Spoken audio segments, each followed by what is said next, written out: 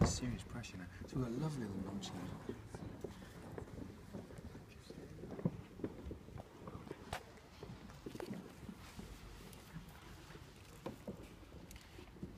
So there's our point 1 and 4, isn't it? Straight away. So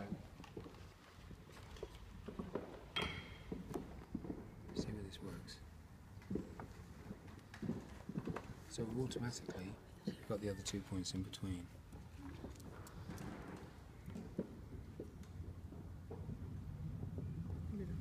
No, I'm going to demonstrate, but I've got to struggle myself. This is the only way to do it. It's the struggle, isn't it?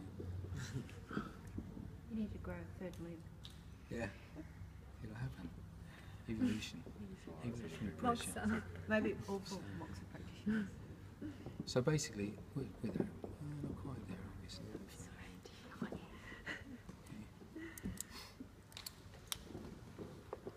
Actually, because I'm going to use the tube, I'm going to demonstrate how I'd use the tube. I'm going to use a marker and a little bit of cream on it. Because our Moxa's going to stick better than we. So there's our first 4 points, nice and easy.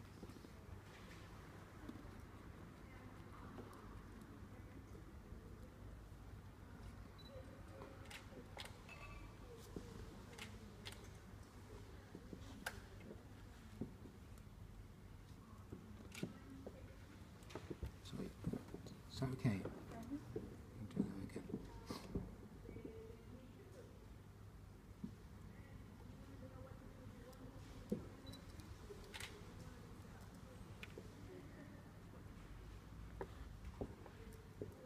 If we do this right, these two should be roughly in the same place.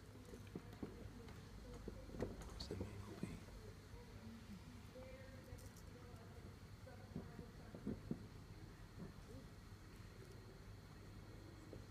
I can't remember which numbers they are now, but there's our other 2. And we've just got to go in between. In some, of course, some patients their pelvis is tilted. Yeah, yeah.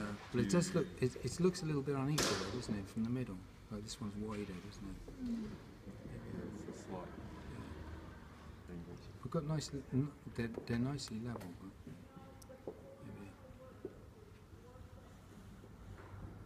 Yeah, it looks to me like it should be further out.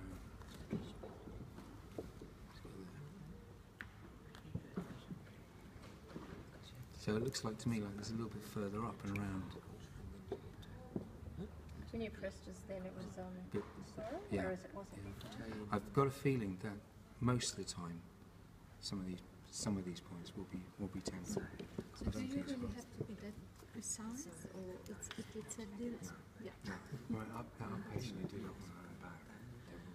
So if it's But if we stick with the message from here. Moxafrica is all about point location. Yes, we've got to be absolutely precise. but in practice, we've got to do the best we can. Yeah. This is good because it's almost exactly the right length before we start.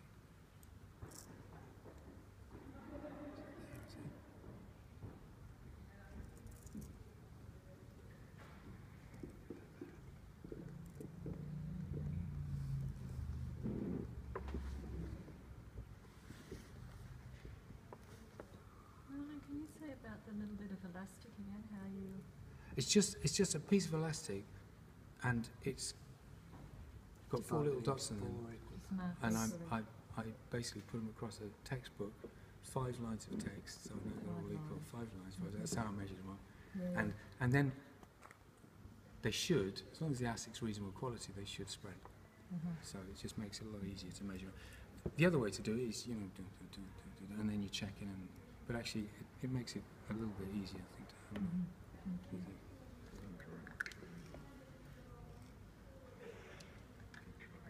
I want to make sure there's a little bit of cream on this because I don't want the cones to fall over. So there's our 8 points. Not difficult really to do, and no big lines drawn or anything like that. You don't have to. You can if you want. There's no need to. So then we just go for a little bit of Moxa. We've got everybody who need to do this once, right?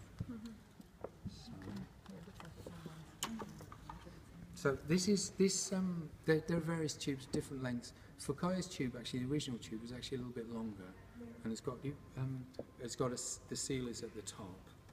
This one is Junchi Misutani's roughly length, and he's got two. This one obviously got a nice little short length at one end, which is rather good for children because it's going to go out quicker. Longer length for his standard size cones. I have to say he uses quite big cones, so I suspect that the cone can happily be quite a bit longer without too much trouble. But because he uses quite big cones, I think it's quite good for him to have quite slightly shorter cones. So there is no hard and fast rule. It's about experiment really. Yeah.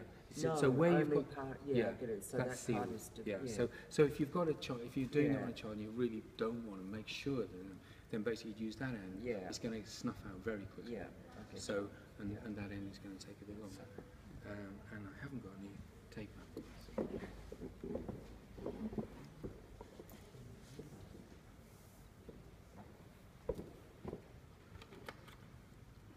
So I don't have to worry about the Moxa ring or anything now because I don't have to dampen the skin.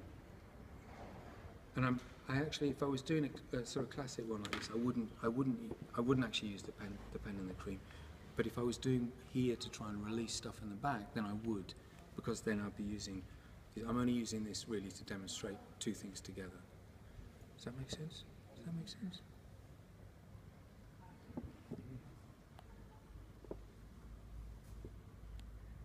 Now, what I want to show you is that actually you can still incorporate this. You can keep everything going. You've got something else in your hand. You've got your cigarette. You've got your and you don't have to put anything down. You don't burn the patient. You okay, patient? So far, so good. I'll tell you when the first one's going to be lit. So we'll go across the four. There's, the next question is, how do you do it? Do you do one at a time, 3 times, one? Something like this, generally speaking, I go all the way around, which actually contradicts what I was saying earlier. It's best to try and get a rhythm over a point and build a heat up on a point. I don't know, to be honest, whether that's such a good thing. Maybe it is better to just stick with one and maybe do 1.3 times. But anyway, we're only going to do 1.1 anyway.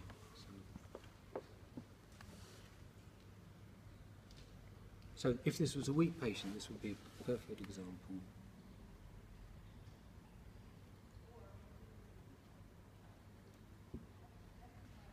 Now the trick is not to take you hear a little bit of pop, because we've created a slight vacuum in there. If you take this off too quick and it hasn't burnt down, oxygen rushes in and it burns up really quick and the patient doesn't like you anymore. So it's better to take more time. If you quite strong, I believe that strong pressure is important. Apart from anything else, the patient doesn't feel it. That's okay. You okay? Oh. Have you felt the heat at all? Only a little bit. A little It's before you're putting the tube on. Right. Well, you're quite sensitive then. So this area is quite sensitive for you anyway. Can it be the heat from the incense? It might be partly from the incense one,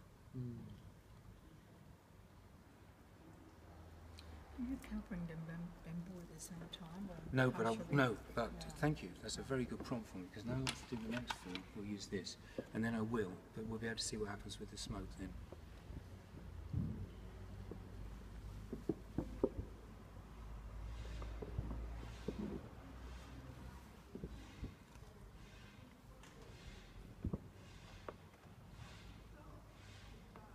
And going back to your question about the pressing down, there was palpatory response on this point. Well, that was from deeper pressure, so it actually makes sense to get the Moxa into that deeper area.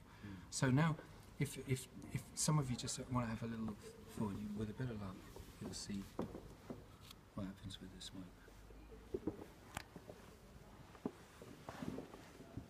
You see, it goes up and then goes down again. So you press the opening of the tube. Yeah. So I've sealed the top. If I seal the top, I suspect there's. But if I don't seal the top, then the smoke will it'll act like a I felt natural. the heat in that one. Did you? But yeah, not in the other one. That's interesting. And it was And that quite hot. quite hot. Okay. So the probable reason for that is because we got that much more oxygen in that one. So was it unpleasant?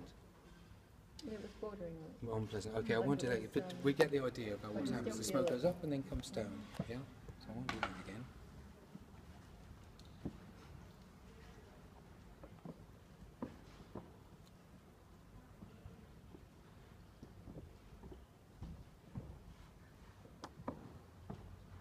Oh, it's burning. Ooh.